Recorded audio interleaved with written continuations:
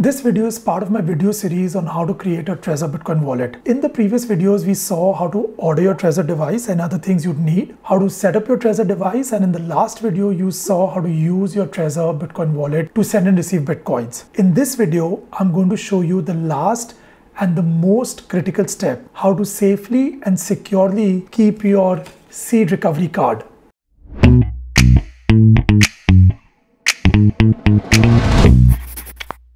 In case you lose your Trezor device or forget the PIN, no worries. You can recover your Bitcoin wallet and all the Bitcoins in it on any Trezor device, old or new, from your seed recovery card. As I've mentioned before, your Bitcoins are linked to this seed. The Trezor device kind of simply stores the seed for you securely. So if anyone has access to your seed, they have access to your Bitcoins. So before you send all your Bitcoins to this wallet, let's first store the seed recovery card securely. The basic principles to remember when storing the seed or the seed recovery card are: anyone who has the seed can access your Bitcoins.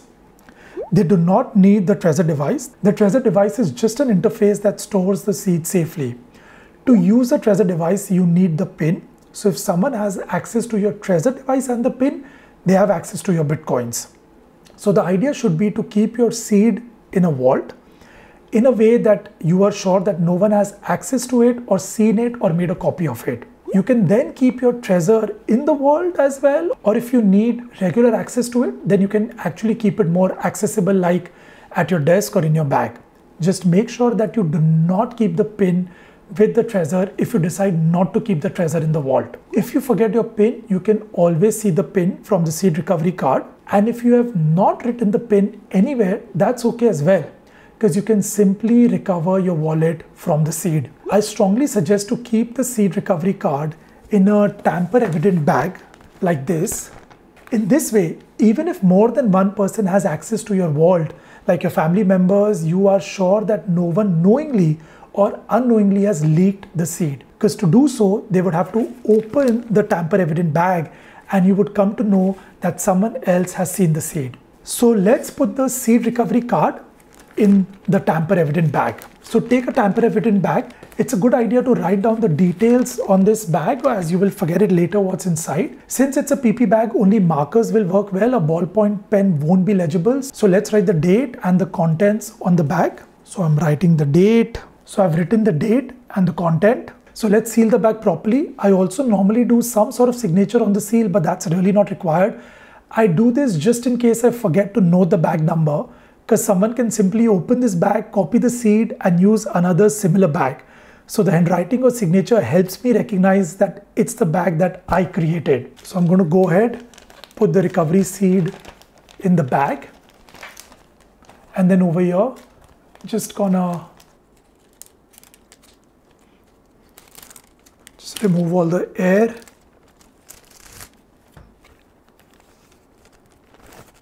Seal the bag. Once you seal the bag, I also recommend you take a photograph of the bag so you can keep a track of the bag number, or you can write down the bag number and keep a record of it in your diary or your laptop. So now all you have to do is put this bag in your vault, ideally a fireproof vault, and that's it. In addition, if you want to store the seed at more than one location or with a trusted family or friend, the tamper evident bag becomes a must. You can make a copy of the seed recovery card, put it in another tamper evident bag, make a note of the bag number, and give the bag for safekeeping to your trusted person. You can then periodically, like once in 3 months, ask this person to send you a pic or a video of the bag to know that the bag is not tampered with. This way, you have a backup of the seed at another location also. And with the tamper evident bag, you can be sure that the seed has not been exposed in that other location knowingly or unknowingly. Once this is done, that's it. Setup done. You have set up your Trezor device, done a recovery seed check, done a test transaction, and safely stored the seed. With the setup that you have just done, you are in a very, very secure place. You can be at peace that the Bitcoins you have bought with your hard-earned money will be safe and available to you when you want it. So now go ahead and transfer all your exchange wallet Bitcoins to your Trezor wallet. Although Trezor does support some other cryptos, I strongly believe that Bitcoin is far ahead than any other crypto.